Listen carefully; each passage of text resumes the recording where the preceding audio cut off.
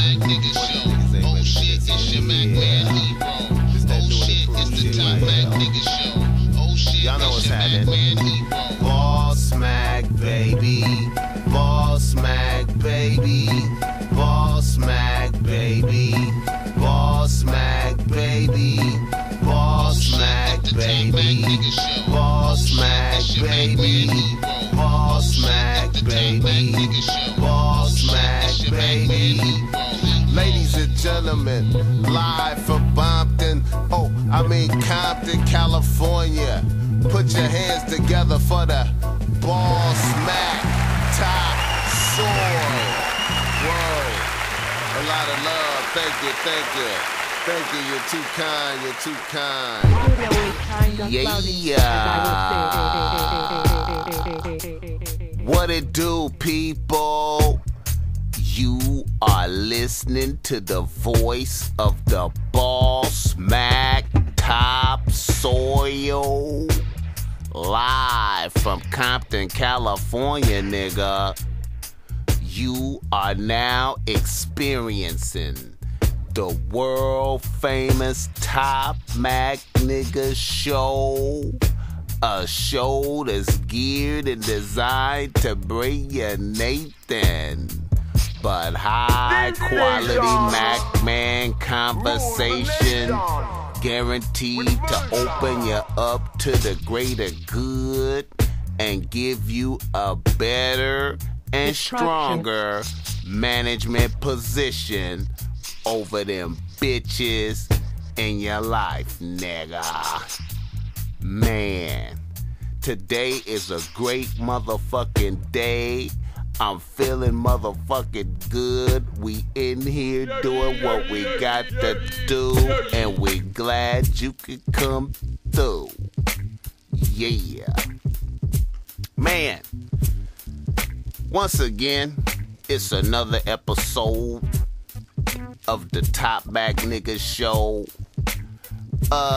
You know the show is brought to you by Bossmack Streetwear.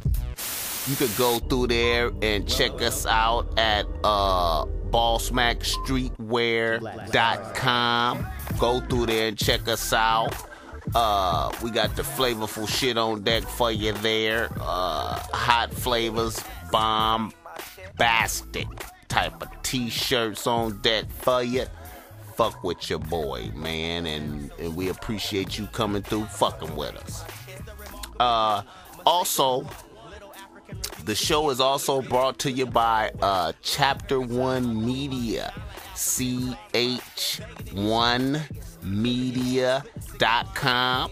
You could go through there and check them out, man. That nigga Smooch over there. Go give him a call. Go check them out. All your business cards, flyers, man, they giving you deals, man. You spend more than $100 with them, man, they gonna treat you real good over there. So go check them out, chapter1media.com, you know how we get down. We always come with a flavorful agenda for the motherfuckers out there that's listening. Our agenda is as follows. Niggas in the news, reader, listener, email, restaurant of the week, and our topic of the day. And our topic of the day today is gonna be old bitches and young niggas. Old bitches and young niggas. You know what I'm saying? We're going to touch on that. The ups and downs and whatnot to go with that. And there it is there. You can email the Bossmack at bossmacknosislive@gmail.com. bossmacknosislive@gmail.com. If you got any questions or anything for the Bossmack, you want to reach out and holler at the Bossmack. Also, you can go through my MySpace page, myspace.com/the Bossmack Topsoil. THA on the Bossmack topsoil. Leave me a message or a comment or whatever. Show a nigga some love. You can check me out on my YouTube page also. Whatever, man. You know, we just doing everything on the internet these days, huh? Okay, let's get into it. Oh, I wanted to point out, the music that you hearing in the back for the first part of the show is Black Stardust. That's my nigga Imani from the Far Side. I wanted to show niggas a little bit of love. You know, he got the album coming out, Black Stardust. Pretty good cuts on there. You know, it's hot. Alright. Anyway. Restaurant of the week. The restaurant of the week this week is a spot that is... This is a cold motherfucking spot for y'all out there, man. It's the Pelican Grill. The Pelican Grill. Out there in Newport Beach, man. Now, I know niggas don't know about this spot because I barely found out about it, but I'm going to tell you something, man. This is a flavorful motherfucking spot right here to take a bitch. You understand me? They got the bomb ocean views, man. Luxury dining, man. Go through there, man. I'm going to give you the number 877-735-4226. That's 877-735-4226. The Pelican Grill, man, out in Newport Beach. You need to fuck with that. Very expensive though, but fuck with that. Okay. Let's see. Oh, I wanted to let motherfuckers know. You could get you some Bossmack streetwear at Kick It Skate in downtown Long Beach in the Art District on 509 East Broadway. Kick It Skate, man. Go down there, holla at my people's Barry. Man, I'm telling you, man, that's a little tight boutique skater situation going down right there. They got, you know, they take care of your skateboard needs, and they got all the hot fashion in there, man, and it's in the area. I'm telling you, man, that downtown Long Beach area is on the come up on fashion, man. A lot of motherfuckers don't know about that over there on Broadway and First Street, man. That's like a little booming thing, man. I'm trying to put you up on game, man. A lot of motherfuckers fuck with Melrose, man, but that's an upcoming little spot too if you ain't trying to roll that far. So yeah, fuck with Kick It Skate. They got that Bossmack streetwear in there. Alright, let's keep it moving, keep the show going. Niggas in the motherfucking news. Niggas in the motherfucking news. And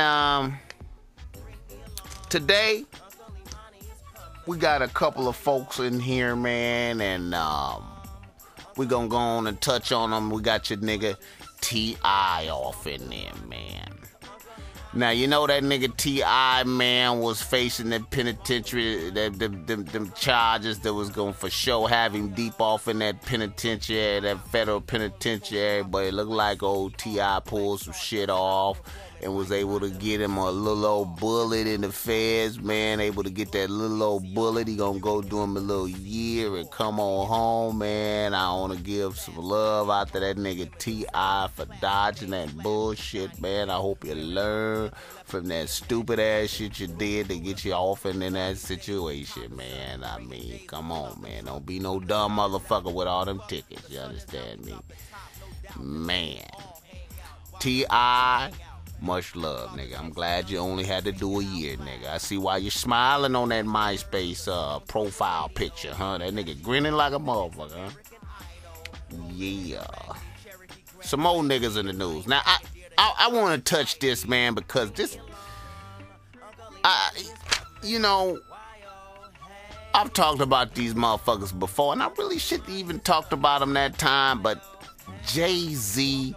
and Beyonce, man, and rumors of marriage. You understand me?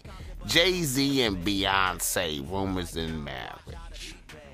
Rumors of marriage. Man, why do motherfuckers give a fuck if they get married? Why motherfuckers give a fuck about them like that? That's just, man. Fuck Beyonce, man. Man, I don't understand the hype, man. That bitch is not that motherfucking fine for motherfuckers to be acting like this behind that bitch. That bitch is like okay now. You understand me? You understand me? I mean, so what? You know? Man, man. Nobody should give a fuck about that. You know what I'm saying? Now let me keep it moving, man. Let me keep it moving. Oh yeah. That bitch Naomi Campbell, man. What the fuck is going on with this bitch, man? That's a crazy bitch right there, man. That is a crazy bitch. I wonder who the fuck be fucking with her. That bitch is just known for fucking motherfuckers up, man. Now she about to get banned from an airline because she fucking motherfuckers up on the airplane, man. On the airline. You understand me? That bitch trip on her assistants, motherfuckers around her, man. It's just a pretty crazy bitch, man. You know what I'm saying? Naomi Campbell, you need to calm the fuck down, man. You's a wild ass bitch, man. I mean, man. That bitch is crazy, man. I never really did like that bitch. That bitch is weird to me, man. I don't know, man. Alright. That's niggas in the news.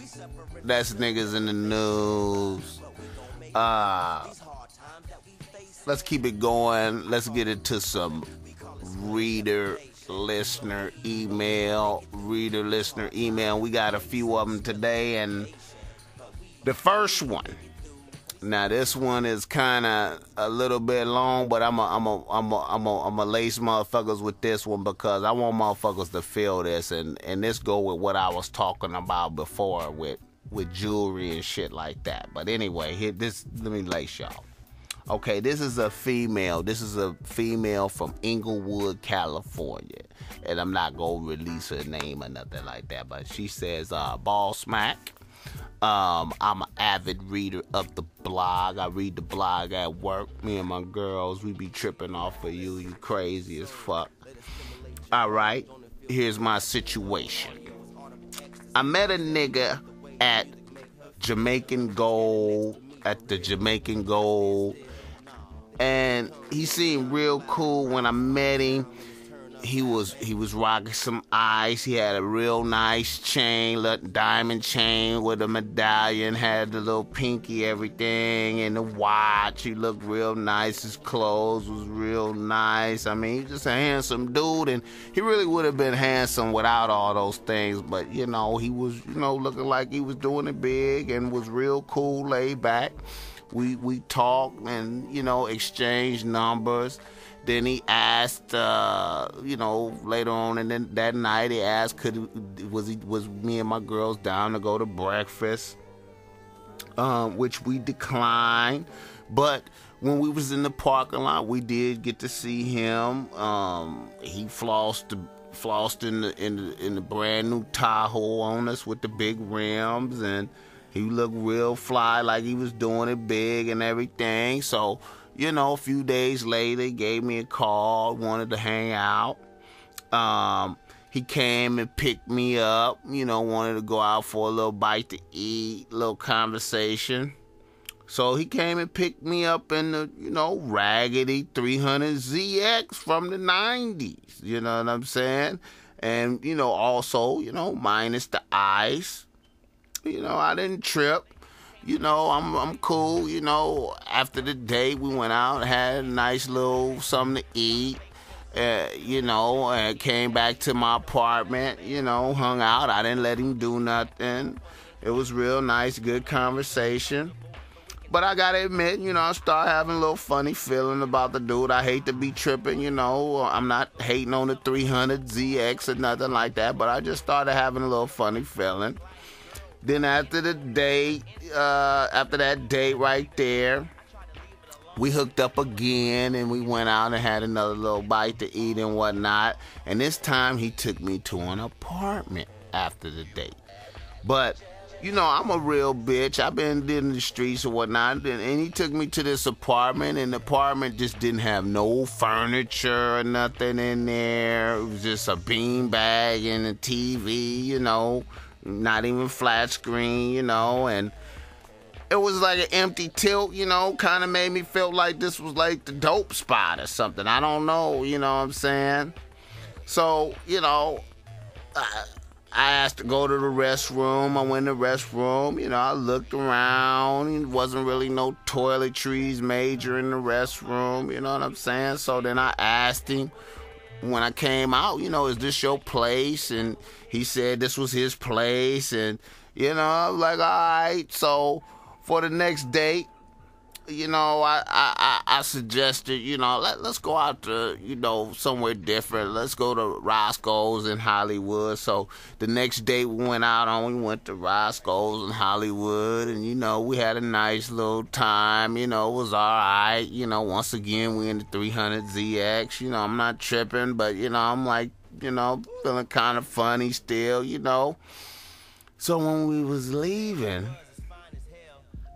Roscoe's that night, I see this nigga walking in the Roscoe's with two females wearing what looked like is the same chain that this dude was wearing the other night. And it kind of tripped me out, kind of like, I noticed it, but, I was like, wow, because he had like a really unique medallion on his chain, right? And it was like the same medallion. I'm like, wow. And then the dude knew him, right? So, he tried to like keep it quick, like say what's up to the dude and keep it moving real fast. But I knew he knew him. And, we ended up leaving out. And then when we was walking out the Roscoe's, across the street was the same motherfucking Tahoe that I saw him in the parking lot at that club. Now, I know that dude was wearing the same chain, the same diamonds, and that was that dude's car that he was driving at the club. Now, what should I do about this? Should I give the dude a shot, show him some love? Or, I just feel like this is just a fake ass motherfucker right here. You know what I'm saying? So, that was long and drawn out. I hope y'all paid attention to that. You understand? We got a female right here who met a dude that was wearing somebody else's diamonds and it was driving somebody else's truck, and she basically realized it. And from what's being told also about his residence, he probably lying about his residence. And she wonders, should she continue? Okay. Of course not. You should not continue. You should never fuck with a nigga that done presented you with a faulty front such as this. That's all some bullshit, you know what I'm saying? If you continue, you fucking with a faulty ass nigga. Now, I'm not hating on niggas, but that you gonna be dealing with a faulty nigga right there. I mean, what can I say? I always tell niggas, if you gonna front like that, you better just go ahead and get the pussy that first night. If you don't get the pussy that first night, fuck it. You understand me? It ain't gonna happen. It ain't gonna work. That shit ain't gonna work, man. You gonna end up blowing the bitch. You gonna end up losing all kind of respect and looking stupid as fuck, man. It's just like this nigga right here. The rocking his man Ice, driving his man's car is faulty. baby girl don't fuck with that nigga. Alright. And I'll get you a Bossmack t-shirt, baby. That was a good one. Alright? Yeah. Our next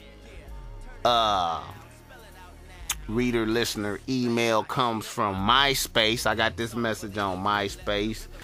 And this nigga claims to be a student at UC Riverside. Alright, but he didn't leave no name. Alright, he says, Bossmack, I know a bitch at our school who is out there. She's, she fly, she look good, but, she got a reputation for fucking with a lot of different niggas. I know personally that she fucked several different dudes on the basketball team out here. She just a wild bitch, but she look good though. Okay. One of my close homies, one of my close niggas, started fucking with the bitch, and it was all good at first, but then after he fucked her a couple times, it looked like it started getting good to this nigga, and next thing I know, it's like this nigga is wifing this bitch. And I'm like, nigga, why are you wifing this bitch? You know what I'm saying? And then he goes on to tell me that, she changed her ways. She ain't the way she was no more. You know what I'm saying? And so I'm telling him, I'm like, man, this bitch is wild. She out there. What is you doing, man? Come on, man. This nigga insisted he changed the bitch. He moved her into his house. The bitch don't have to pay rent no more, living with him and shit, right? This go on for a little bit of time. And then one of my other homies, this, player type of dude, he let me know he been fucking the bitch for a while now.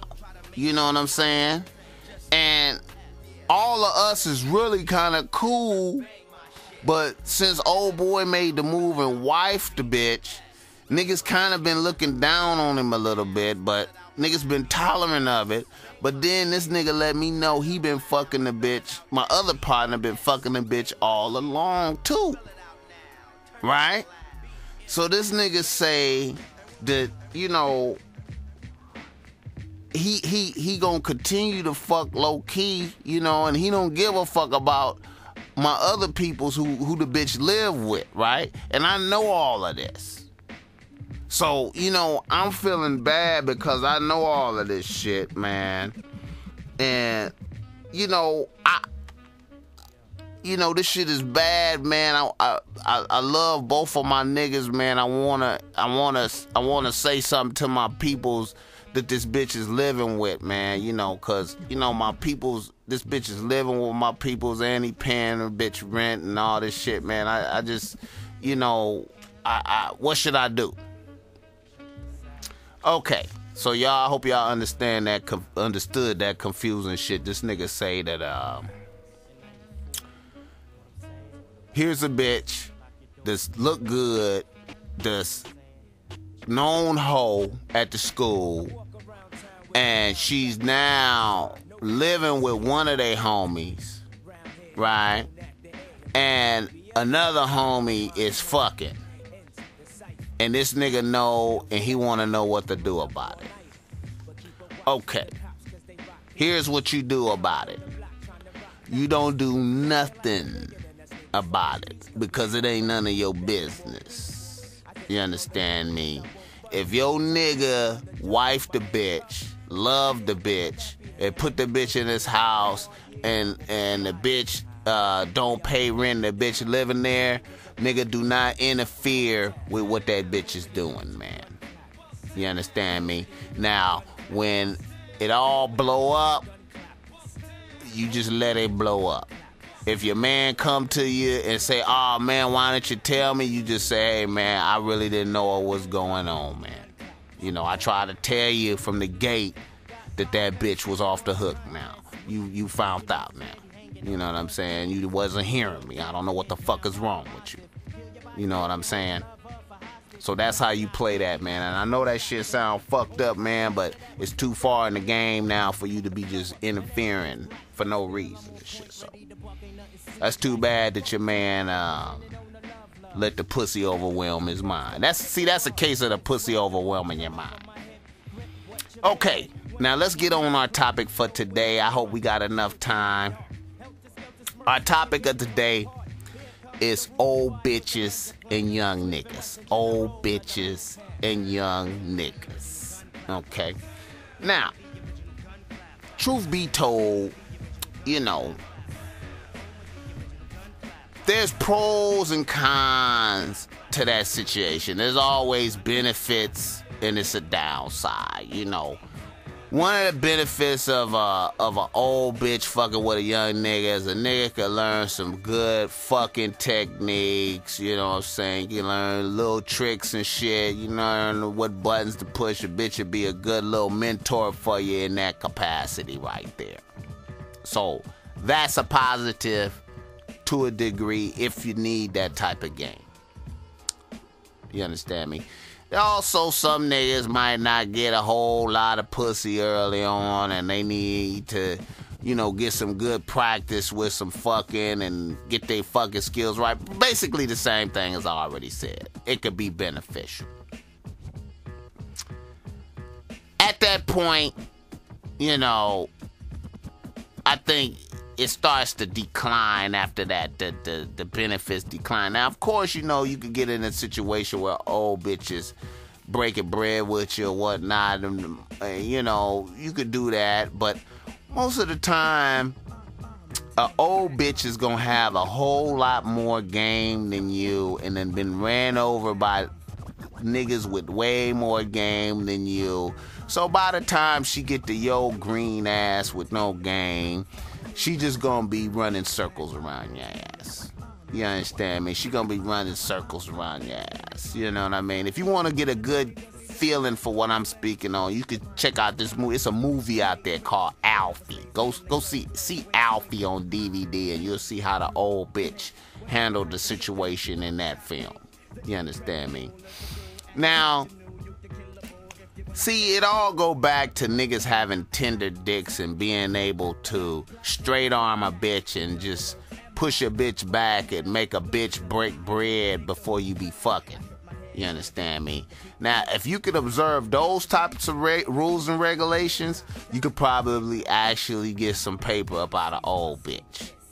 Right? But you gotta play the game correctly. You can't come in with, you know, fucking the bitch a whole lot and then thinking she gonna give you something after the fact. It's not gonna happen. There gotta be oblation before penetration with old bitches. I'm telling you straight out. It gotta be like that. It got to be oblation before penetration with old bitches. You know, now, a lot of old bitches, no matter what, the seasoning, they done already got fucked over by so many niggas that the seasoning is advanced. You understand me? And they actually may already hate niggas or whatever, but just need to use your youth and get that youth up out of you in the form of your semen into the bitch. You know, the bitch want to just fuck you, just get that energy out you. You know what I mean? And them old bitches is real seasoned in that because they know that most young niggas got tender dicks and they could never straight arm a bitch back and make a bitch break bread first. You know what I'm saying? Because most young niggas just is tender dicking it. Period. And they think a young nigga get with an old bitch and think he coming up by getting a overflow of pussy. You know what I'm saying? Nigga getting an overflow of pussy and feel like he coming up, but really it's the old bitch using the nigga. You know what I'm saying? Really, that's what it is. You know what I'm saying? And the only way to reverse that is oblation before penetration with them old bitches. You know what I mean? And that's all it is. That's all it is, straight out. Now, a lot of niggas out there, you know, on the flip side, you can benefit